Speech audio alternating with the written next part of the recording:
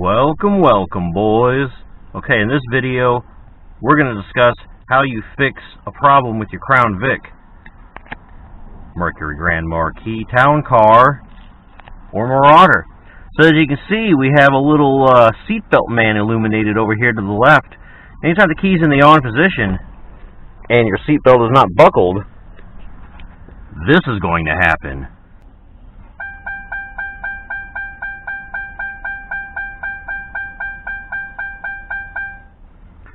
Now it's going to do that several times over and over again. And that can be mad annoying if you're running diagnostics on your car or anything like that that requires the key to be in the on position, you sitting in here for an extended period of time. So you may be asking yourself, well, how do we fix that, Hollywood? Well, there's a couple of different ways you can do it. One would be to buckle the seatbelt, take a seatbelt, buckle it, and then it would shut up. But that's not practical if you're just going to be sitting in the car for a minute and the car's not moving. See, that's so annoying. It's interrupting you and me having a conversation with each other. So the other option is, well, maybe you can buckle the seatbelt behind you. Yeah, you could do that, but that's also mad annoying.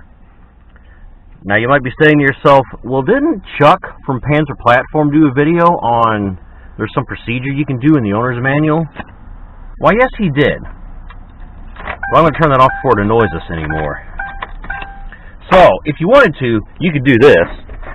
Open the glove box, get out your case here, find the owner's manual. But I'm going to show you the Hollywood way of doing it. So here's what you do. So once you dig out the owner's manual in your car, here's what you do with it. We're not going to need that. So at this point, here's what you do. You grab yourself a knife. Get in your little car and drive yourself down to your local pick-and-pull. Grab $1 in change from your ashtray or coin holder, and don't forget your knife, then go inside. Then, after you pay the $1 to get in, you walk the yard until you find yourself a Panther car like the one you have. You locate the seatbelt buckle in the Panther car just like yours, you use your knife, and you cut it off. Drive yourself back home. Okay, and now when you're back home, you're going to take your key, stick it in the on position. You're going to notice the seatbelt man's still there.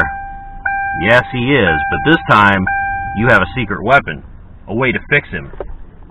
This thing. So now that you've got this, click it, and he goes away.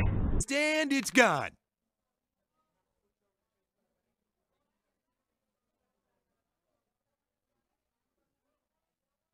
What? See that again, boys. This time I'll show you.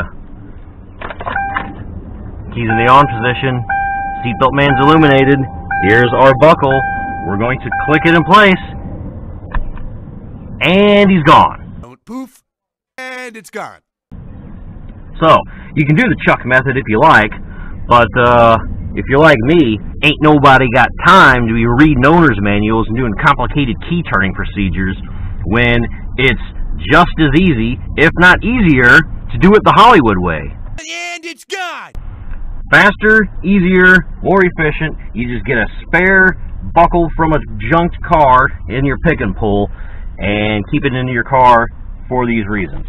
So mine, normally when I'm driving around, there's no passenger, I just click it over here in the passenger compartment, passenger side, stays right there.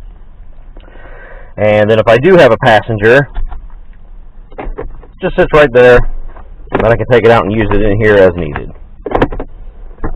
Sometimes I need to lock this if I have my gun or something in here, so I can't leave it in there, which is why it gets clicked over here. But usually when I'm driving it, this doesn't need to be secured for anything. So there you go. That's how you solve the problem of your annoying seatbelt guy, chime, in your car when you're not moving and it's beeping at you the whole time. Do the Hollywood method. Thanks for watching, boys. Peace.